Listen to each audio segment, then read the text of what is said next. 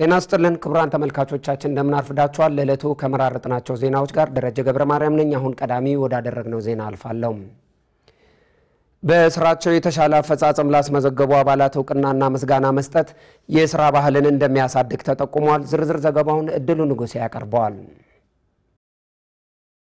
በፌደራል ፖሊስ ኮሚሽን ህዝብ ግንኙነት ሙዚቃና ቲያትር ስፖርት ዳይሬክቶሬት ስር ያሉ ስራ ክፍሎች ባለፈው ዓመት የሀገሪቱ ሰላም እንዲሰፍን በሚዲያውና በጥበብ በኩል ሚና ለተወጡ በስፖርት ክለብ የተሻለ ውጤት ላስመዘገቡ አባላት የዕውቅና ሽልማት አበርክተዋል በሽልማት ፕሮግራም የተገኙት የፌደራል ፖሊስ ኮሚሽን ጀነራል እንዳሸውጣሰው በሰራዊታችን ውስጥ በረጅም ዘመን ካስቆጠሩት ሙዚቃና ቲያትር በሚዲያና ስፖርት የሥራ ክፍሎች በርካታ ዕውቅ ስፖርተኞችንና ስመጥር የሆኑ የጥበብ ሰዎችን ማፍራት የቻለ ነው ይህን ዝና እንዲመለስም ተቋሙ ትኩረት ሰጥቶ ይሰራል ብለዋል በረጅም ታሪክ የሚታወቁ ሶስት ዋና ነገሮች አሉ የመጀመሪያው ኪነ ጥበብ ነው ሁለተኛው ስፖርት ነው ሶስተኛው ሚዲያ ነው እነዚህ ሶስት ነገሮች ሰራዊቱን እየገነቡ እግረ መንገዳቸውን ደግሞ ውስጥ ያለውን አካል እያበቁ ሰዎችን እያዝናኑ ለዓለምና ለዓለም ህብረተሰብ በርካታ ሰው የፈራበት ቦታ ነው ፖሊስ ሰራዊት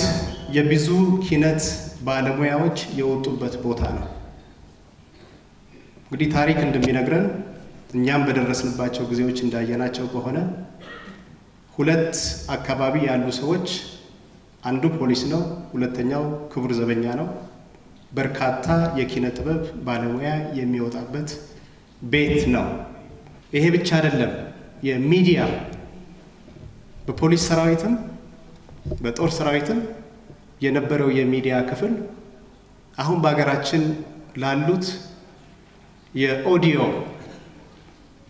የቪዥዋል የፕሪንቲንግ ሚዲያ ለመሳሰሉት አስተዋጽኦ ሲያደርግ የነበረና ብዙ ሰዎች ከዚህ አካባቢ እየተጋበዙ ዩኒቨርሲቲ ውስጥ የሚሰጥ ትምህርት ድጋፍ የሚያደርጉ ሰዎች የነበሩበት ተቋም ነው ይሄ ተቋማችን ስለዚህ በሶስቱ መስክ እጅግ በጣም የምንታወቅበት እጅግ በጣም ውጤታማ የነበርንበት በሂደት ማሽቆልቆል የሚታይበት አሁን ደግሞ ያንሰራራ የሚገኝበት ሁኔታ አለና ይሄ ለወደፊት ኮሚሽናችን በደንብ አስቦበት ማጠናከር እንዳለብን ይሰማናል የህዝብ ግንኙነት ሙዚቃና ቲያትር ስፖርት ዳይሬክተር አቶ ጀላን አብሪ በበኩላቸው ባለፈው በጀት ዓመት በስራቸው የተሻለ አፈጻጸም ለነበራቸው አባላትና የሥራ ክፍሎችን መሸለሙ የሥራ ተነሳሽነትን በማሳደግ የተጀመሩ ተቋሙና ህዝቡን የማገናኘት ተግባራት ተጠናክረው እንዲቀጥሉ ለማድረግ የጎላ ሚና ይኖረዋል ይላሉ ለተሻለ ውጤት ለማነሳሳትና ከፍተኛ የሥራ ሞራልና ውድድር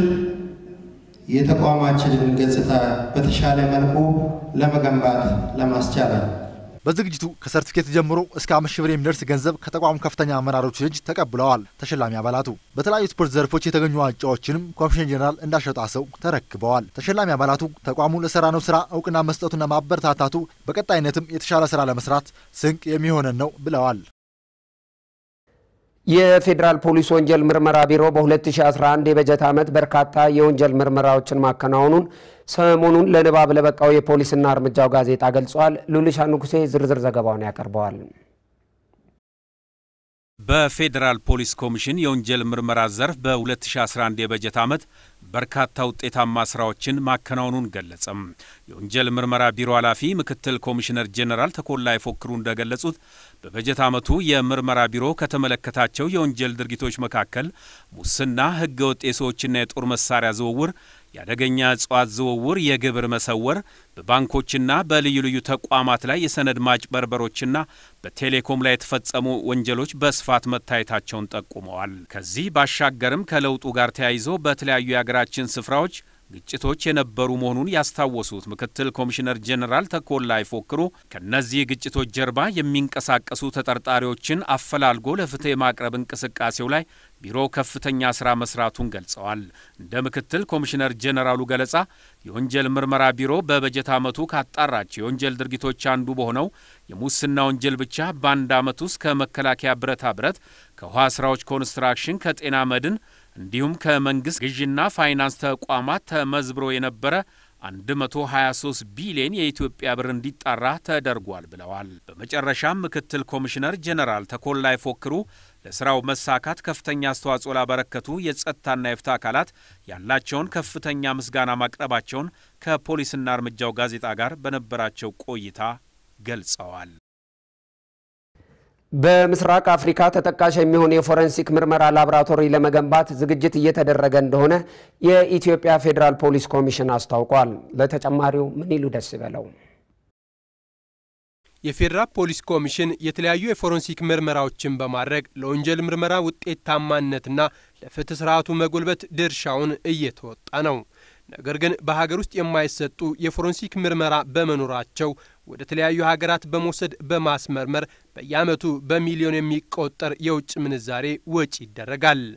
ይህንን የሚያስቀር በዓለም አቀፍ ደረጃ ተወዳዳሪ የሆነ በምስራቅ አፍሪካም ተጠቃሽ የሚሆን የፎረንሲክ ምርመራ ላቦራቶሪ በኢትዮጵያ ፖሊስ ዩኒቨርሲቲ ኮሌጅ ውስጥ ለመገንባት ዝግጅት እየተደረገ መሆኑን የፌዴራል ፖሊስ ኮሚሽን ኮሚሽነር ጀነራል እንደሻው ጣሰው ገልጸዋል።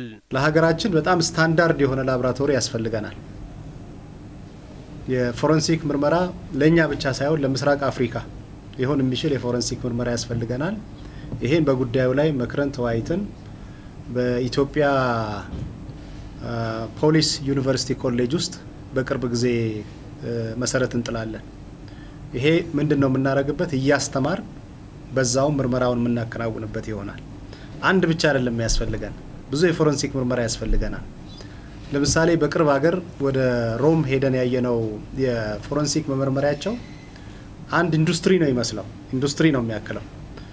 የፎረንሲክ ኢንዱስትሪ ሊኖረን ይችላል። ፎረንሲክ ምርመራ ላቦራቶሪ ማዕከል መገንባት ብቁ የፎረንሲክ ባለሙያዎችን ለማፍራት ቴክኖሎጂን በሀገር ውስጥ በበቂ ሁኔታ ለመጠቀም የውጭ ምንዛሬ ለማስገኘት የወንጀል ምርመራ ስራዎችን ቀልጣፋና ጊዜ ቆጣቢ በማድረግ ለፍትህ ስርዓቱ ውጤታማነት አስተዋጽኦ ከፍተኛ ነው ተብሏል። በምስራቅ ሐረርጌ ዞን የፈዲስ ወረዳ የቦኮ ከተማ ነዋሪዎች ለሰላምና ጸጥታ መከበር በጋራ መስራት እንደሚገባ ገለጹ። ዘገባው የሪፖርተራችን ስዩም ደገፋ ነው። አቅራቢው ደግሞ ጥላሁን ታደሰ ነው።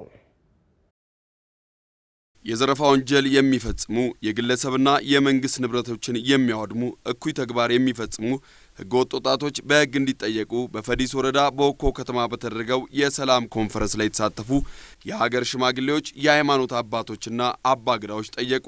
በመስዋዕትነት የተገኘው የለውጥ ሂደት እንዲከበርና የመንግስትና የግለሰቦች ሀብትና ንብረት ለጥቃት እንዳይጋለጥ የህግ የበላይነት እንዲከበርና ሰላምና ጸጥታ እንዲሰፍን ከጸጥታ ኃይሉ ጋር በጋራ መስራት እንደሚገባ የከተማው ነዋሪዎች በኮንፈረንሱ ላይ ተናግረዋል።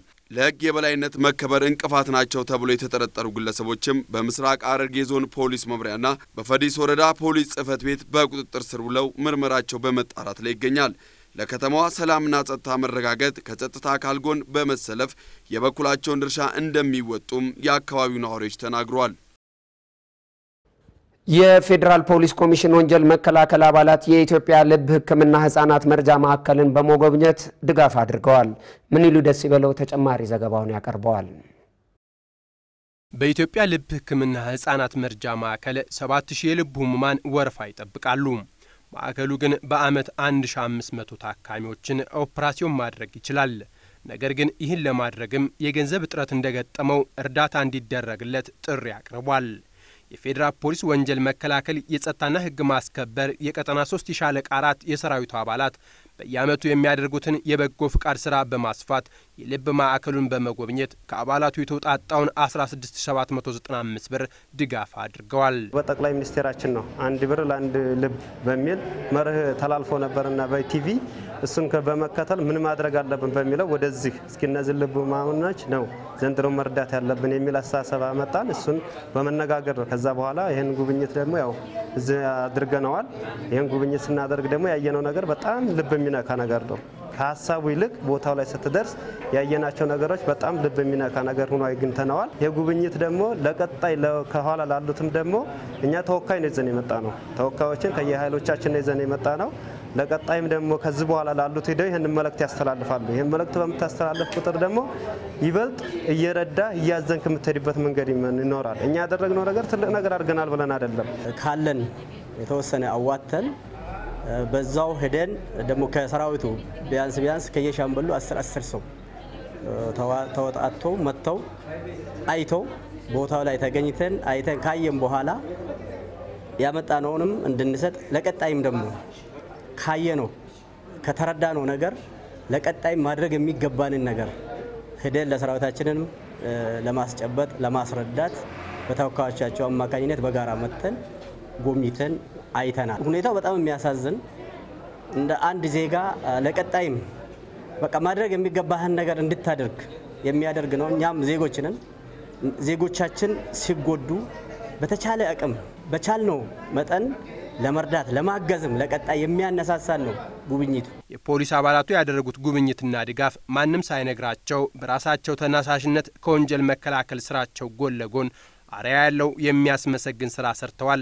ያልጠበቅነው ምሳሌነቱም ትልቅ ነው ይላሉ የማዕከሉ ዳይሬክተር አቶ ሂሩይ አሊ። እኛ ሄደን ደጃፋቸውን አላንኳኳንም ያገባናል ብለው የህፃናቶቹ ችግረኛ ነው የዚህ ድርጅት ችግረኛ ነው ብለው በራሳቸው ተነሳሽነት ያደረጉት እርዳታ መምጣታቸው መጎብኘታቸው ለሁላችንም ምሳሌ የሚሆን ትልቅ አሪያ ስራ ነው የሰሩት ብዬ አስባለሁ። ፌደራል ፖሊስ ህዝብና መንግስት የሰጠው ትልቅ ኃላፊነት አለ። ከዛ ጎን ለጎን ማህበራዊ ኃላፊነታቸውን ለመወጣት ያደረጉት ጥረት ከፍተኛ ነውና በጣም ነው የምናመሰግናቸው። የሰራዊቱ አባላት ባስተያየታቸው አሁን ያደረግነው ድጋፍ ባዶ እጃችን ከምንመጣ ብለን ትንሽ ነገር ነው፣ በቀጣይ በሚያስፈልገው ሁሉ ከማዕከሉ ጎን እንደሆኑ ተናግረዋል። ሌሎች አባላትን በማስተባበርም የልብ ሕክምና ማዕከሉ የሚያስፈልገውን የደም ልገሳም ለማድረግ ቃል ገብተዋል። የኢትዮጵያ ፖሊስ ዩኒቨርሲቲ ኮሌጅ ሙያዊ ክህሎትን የሚያሳድጉ አጫጭር ስልጠናዎችን ለፖሊስ አባላት እየሰጠ መሆኑን አስታውቋል። ለተጨማሪ ዘገባው እድሉ ንጉሴ። በየጊዜው እያደጉ የሚመጡ ወንጀሎች የፖሊስን ስራ ፈታኝ እያደረጉት ይገኛሉ። እነዚህ ወንጀሎች መከላከልና መመርመር የሚያስችለውን ሙያዊ አቅም በየጊዜው ከሚገነቡ ተቋማት አንዱ ነው የኢትዮጵያ ፖሊስ ዩኒቨርሲቲ ኮሌጅ። ኮሌጁ ከሁሉም ክልሎችና ከተማ መስተዳድሮች የፖሊስ አባላትን እየተቀበለ አጫጭር ሙያዊ ስልጠናዎችን በመስጠት አባላትን እያፈራ ይገኛል። የኢትዮጵያ ፖሊስ ዩኒቨርሲቲ ኮሌጅ አጫጭርና ልዩ ልዩ ፖሊሳዊ ኦፕሬሽን ስልጠና ዳይሬክተር ኮማንደር ካሳሁን ገብረ ዮሐንስ በስራ ላይ ክፍተት የሚጎላባቸውን ክፍሎች በመለየት ለሙያተኞች መሰረታዊ የወንጀል የፎረንሲክ የፋይናንስና የሳይበር ወንጀሎች ምርመራ ትኩረት በማድረግ አባላትን እያበቃን እንገኛለን ይላሉ። ልዩ የሙያ ስልጠናዎች ይሰጣል። ያ ማለት የክልሎችን የፌደራል ፖሊስን ፍላጎት መሰረት በማድረግ ለምሳሌ መሰረታዊ የወንጀል ምርመራ ስልጠና ይሰጣል።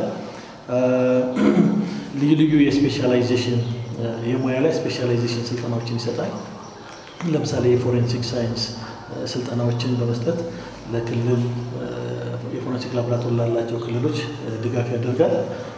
እንዲህ አይነት የሙያ ላይ ስልጠናዎች አድማ በተና ስልጠናዎችን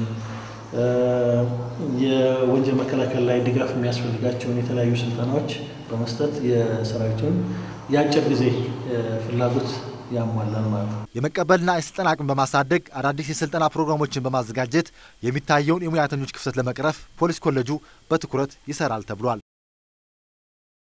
ክቡራን ተመልካቾቻችን ዜናዎቻችን ይህን ይመስሉ ነበር። ቀሪ የፖሊስና ህብረተሰብ ፕሮግራሞቻችን ይቀጥላሉ። ከዝግጅቶቻችን ጋር መልካም ቆይታ ተመኝተናል።